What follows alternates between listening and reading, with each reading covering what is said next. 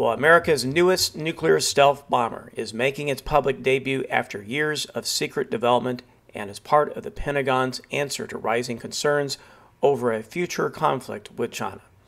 The B-21 Raider is the first new American bomber aircraft in more than 30 years, and almost every aspect of the program is classified.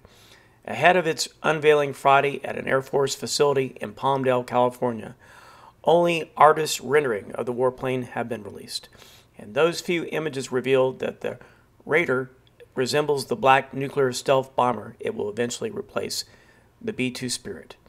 And the bomber is part of the Pentagon's efforts to modernize all three legs of its nuclear triad, which includes silo-launched nuclear ballistic missiles and submarine-launched warheads, as it shifts from counterterrorism campaigns of recent decades to meet China's rapid military modernization.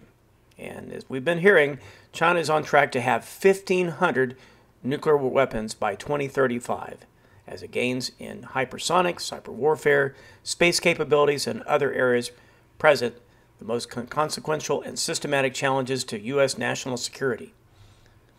Defense Secretary Lloyd Austin and other invited guests will be on hand Friday to witness the bomber's public unveiling. Quote, "We needed a new bomber for the 21st century that would allow us to take on much more complicated threats, like the threats that we fear we would one day face from China and Russia," said Deborah Lee James, the Air Force Secretary, when the Raider contract was announced in 2015. And the B-21 is more survivable and can take on these much more difficult threats. And while the Raider may resemble the B-2, once you get inside, the similarities stop. So, very interesting developments, and of course, the images will be coming out today.